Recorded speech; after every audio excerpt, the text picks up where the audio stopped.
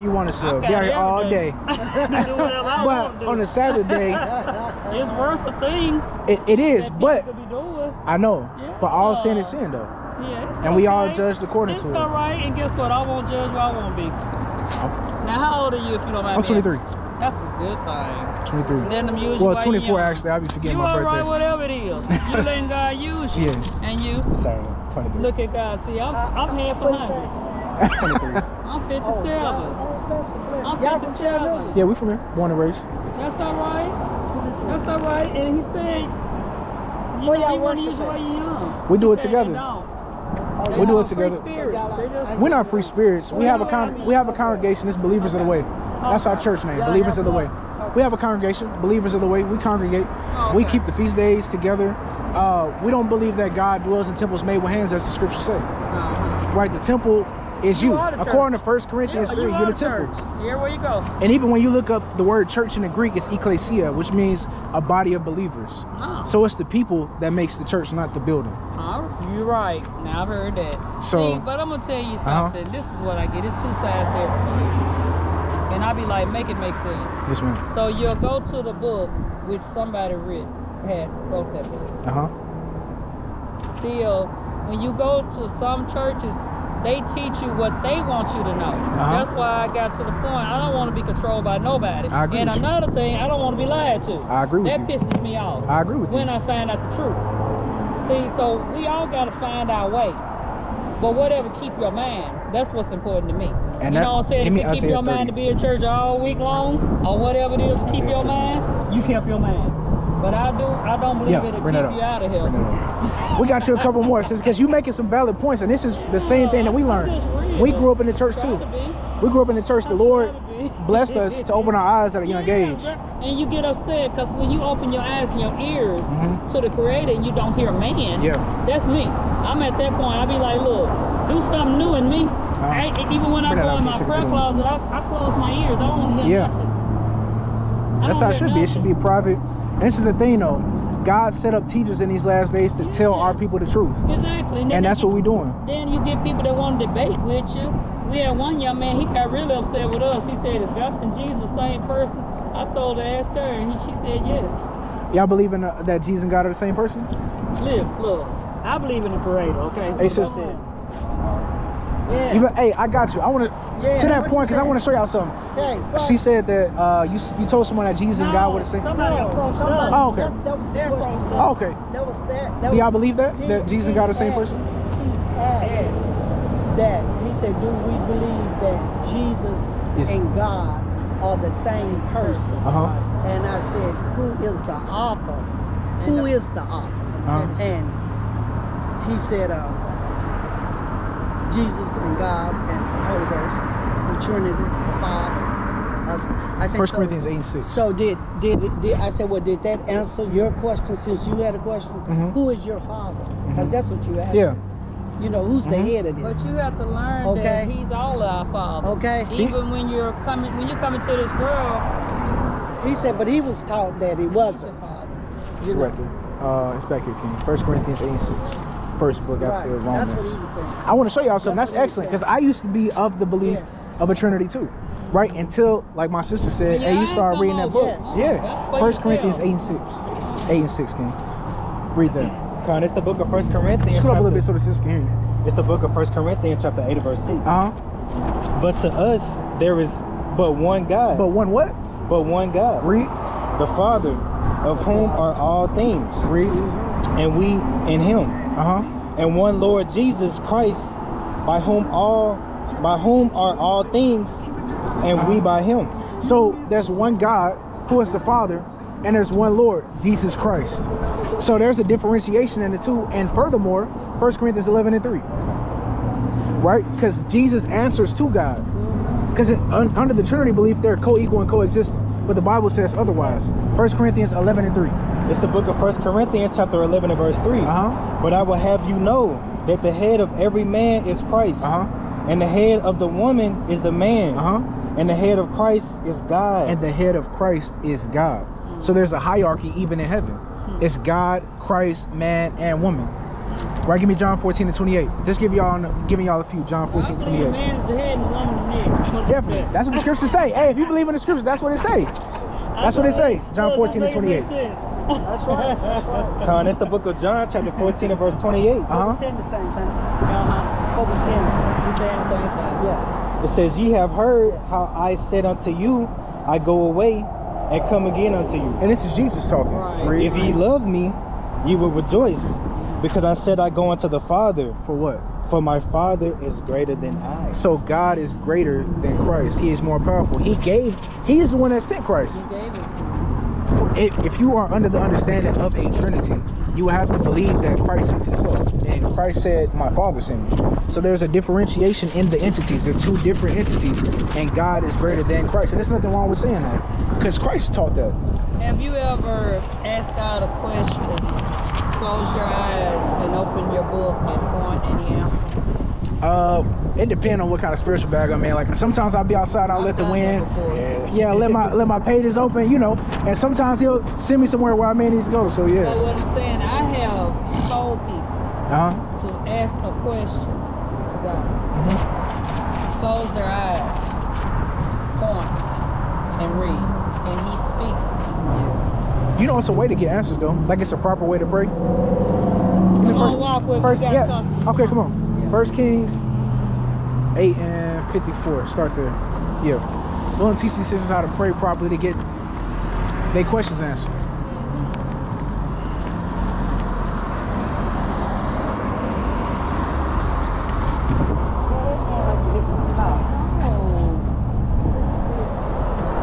First Kings 8:54. I don't know if I called that. Yeah, 1 Kings 8:54. You got that?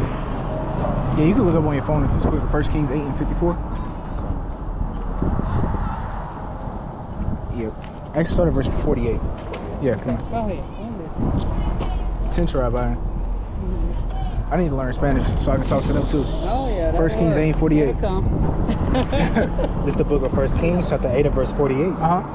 And so return thee with all their heart and with all their soul in the land of 44. 44. If thy people go out to battle against their enemy, whithersoever thou shalt send them, and shalt pray unto the Lord toward the city which thou hast chosen, and toward the house that I have built for thy name, then thou in heaven their prayer, then hear thou in heaven their prayer and their supplication, and maintain their cause if they sin against thee, for there is no man that sinneth not. And thou be angry with them and deliver them unto the enemy, so that they carry them away captives unto the land of the enemy, far or near. So we have to pray toward Jerusalem. So that land that he's talking about is Jerusalem, and that's facing the east from America. Jerusalem is to the east of America. So when you pray now, you get your phone out, or if you got a compass, and you find the east and you face toward that way when you're throwing up your prayers. Now give me this with his hand stretched forward. Yep. And it was so that when Solomon had made an end of praying all this prayer and supplication unto the Lord, he arose from before the altar of the Lord, from kneeling on his knees with his hands. We prostrate ourselves to the Most High because he is the all-powerful. We get on our knees or fully prostrate. Head down by the bench. Exactly. From kneeling on his... my bed and become a cooling board. There you go. Okay. From kneeling on his knees with his hands spread up to heaven. So you know how people get them tattoos of the praying hands and they put together? And in the scriptures, it's like this. Because it's like a baby. We become babes. You asking for something. Yeah, receive. There you go. Now give me 1 Corinthians 11 and 3. Please don't tell my baby chair. I had that chair since my grandson was 24. That's his first chair. Oh boy, you can't have it. That's his Okay, go ahead. 1 Corinthians 11 and 3. We're going to go back there. Well, 4. Start at verse 4. My girl's Okay, there. Save my chair. Save my chair. Okay, there we go. Yep. 11. It's back here. Windy out here. All praise to the Most High. 11 and 4. This is the book of 1 Corinthians, chapter 11 and verse 4. every man praying or prophesying having his head covered dishonoreth his head. So when we pray as men, we take our caps off, we take hoods off, whatever the case may be. When we was talking to those brothers, they was some humble brothers. One of them had his hood on. As soon as we brought that out, he dropped that hood. Well, you never know what they've been under. Sometimes you leave family to find family. You see what I'm saying? And that's what you guys are doing. A way out. And that's what I'm doing. So with that being said, I wish you well on your journey in life just as well for me. Now, for one, I didn't have a good childhood. I didn't even get to have one. I was raped at 13 and had a baby. So I never had a childhood. And I'm raising 2 granddaughters to the point that I don't want that to happen. When you say you can have a boyfriend or girlfriend, that means touchy feeling. No. Your body is to be kept. So it will be special because that boyfriend been somebody else's boyfriend, that girlfriend been somebody else's girlfriend.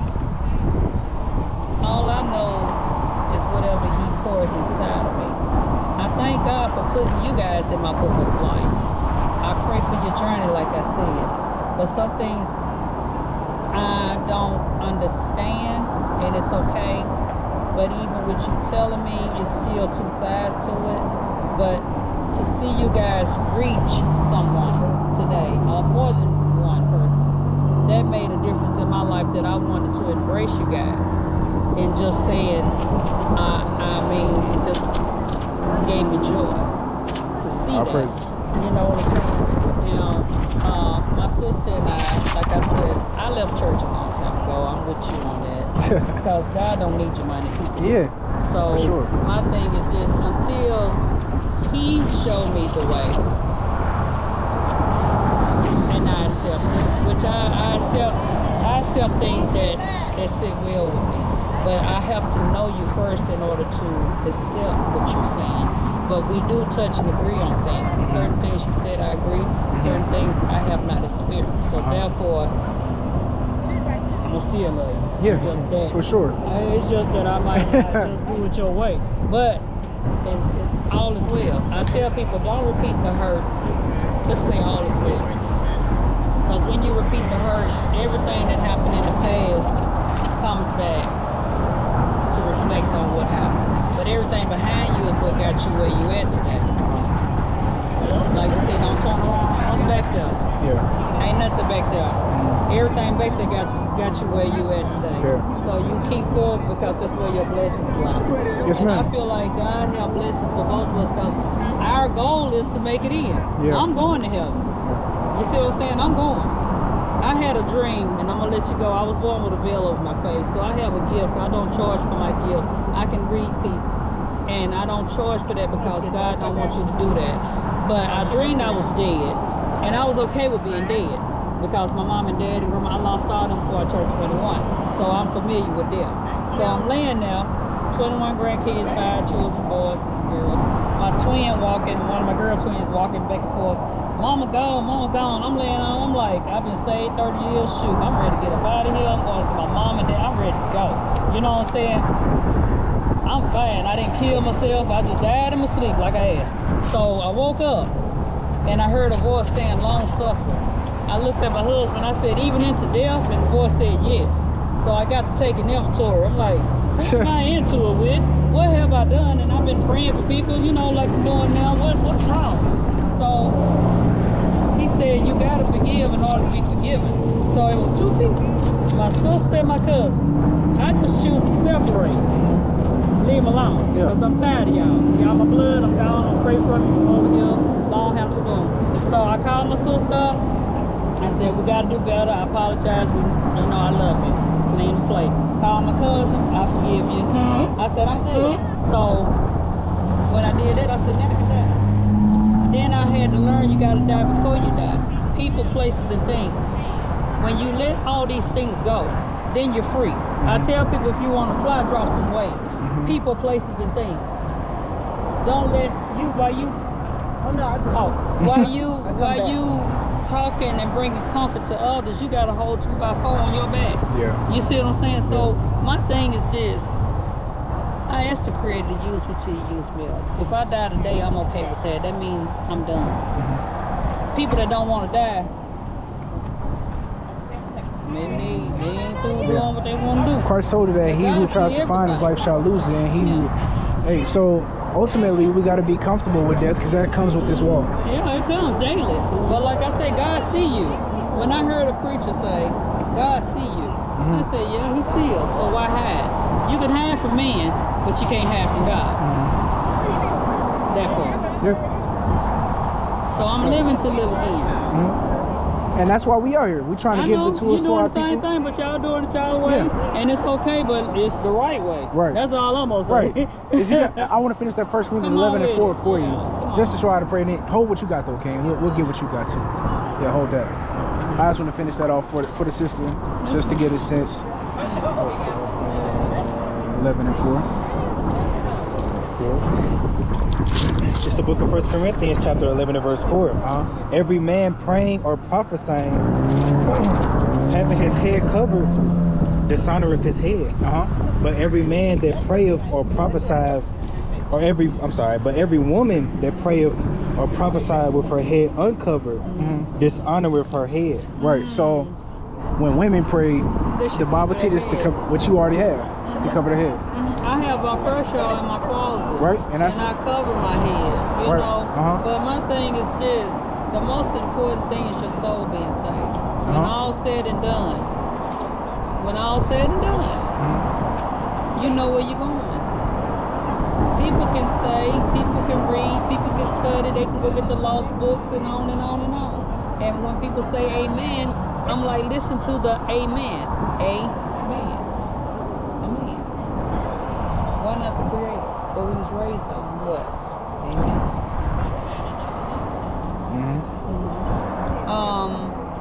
What's it? Billy Carson. You ever heard of Billy Carson? Yeah, I heard of Billy Carson. But everything you're not going to agree with. But some things make sense. Like I said, I don't like to be lied to. Yeah. And just like you said, you don't either. Tell me the truth. It can hurt now, hurt later. But I'm not calling nobody a lie because that's your belief. But when we come together as one, we both serve the Creator. I would say we have solidarity amongst our people for sure.